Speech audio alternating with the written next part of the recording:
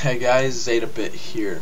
I'm excited to show you this code. I'm really excited to show you this code. But before I get started, let me just tell you that I've recorded this video multiple times, and each and every one of the times my sound has not recorded. I finally got it working, so here it is. You guys should be very happy to get this code.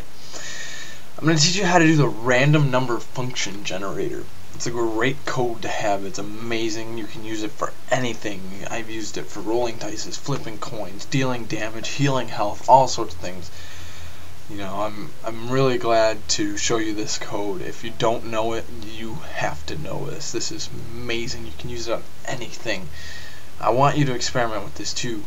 I want you to let me know what you think of the code, and I want you to leave it in the comments below and let me know what you use this code for to get multiple options open for it for any other user looking for some sort of way to use this, if they have to use it or if they want to use it for something but they don't know how. So let's get started. Let me show you how to use this code. I'm going to start by opening up Visual Basic 6, and I just opened up Photoshop, so I'm going to have a really slow time. Alright. Open up Standard EXE project. A simple code. It's about 4 lines, 5 lines. It's very, very easy. Excuse me, I'm starting to get a cold, even though the weather's starting to warm up. I don't understand that. So add a command button, add a label to your form. That's all you need. Let's open up our code. We'll just create a quick variable as an integer. So we're going to public a as integer. Underneath that we're going to write public function random number. That's the name of our function, so when we go to call it to use it later on in the video, that's what we'll be typing to call it. We're going to type R upper as integer, comma, optional R lower as integer, end parentheses as integer, enter. We're going to type randomize between the lines, and we're going to type random number underneath that equals int open parenthesis R upper minus R lower plus 1 end parentheses asterisk RND plus R lower end parentheses. That's it. All the code you need. Now, what this is right here, R upper as integer, optional R lower as integer, we are declaring our variables. R upper is the maximum that it can go. For this example today, I'm actually going to use a dice, so it'll be 6. Optionally, you can have a minimum, which is R lower. That's why we wrote optional R lower. Optionally, you can type 1, 2, all the way to 1 before your minimum, or 1 before your maximum, excuse me.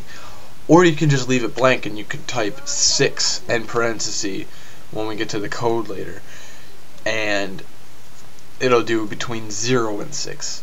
So that's why it's optional.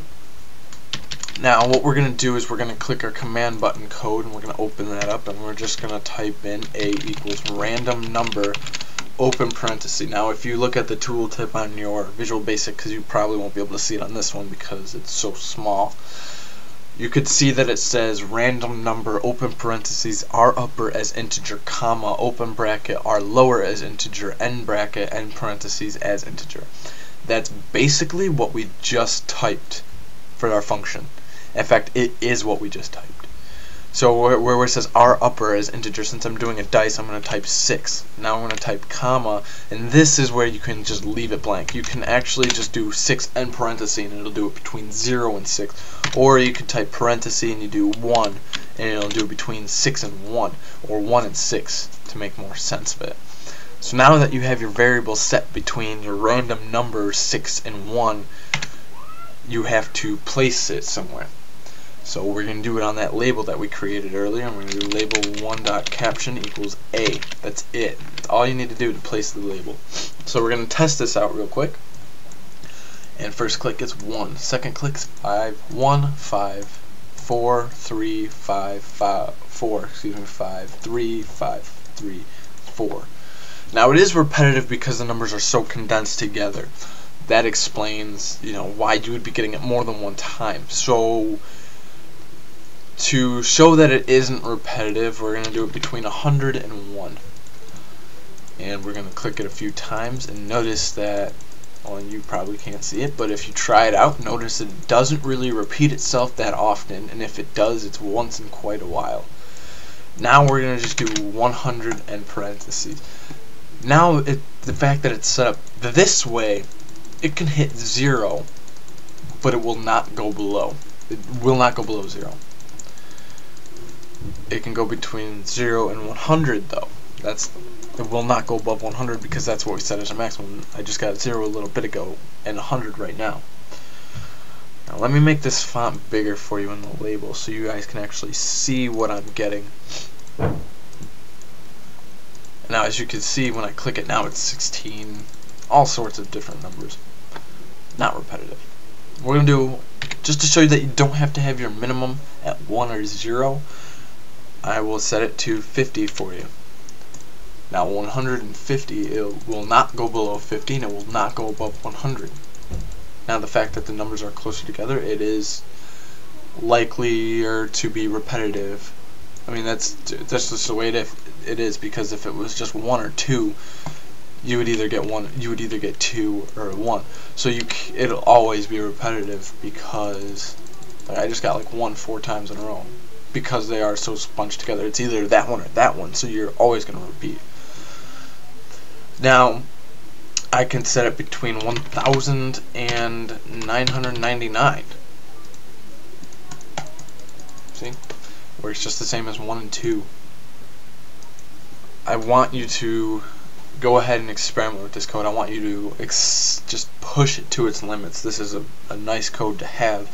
It's fantastic. I love it. I use mine right now. I use it for 3 things. I use it to heal health in a game that I'm creating, and I use it to deal damage in the same game that I'm creating. And along with that, I use it to declare who goes first when they have the same amount of speed. And I do that by flipping a coin. If it's above 50, it's tails. If it's below 50, it's heads. So, I'm ZetaBit. I just showed you how to use the random number function. Subscribe.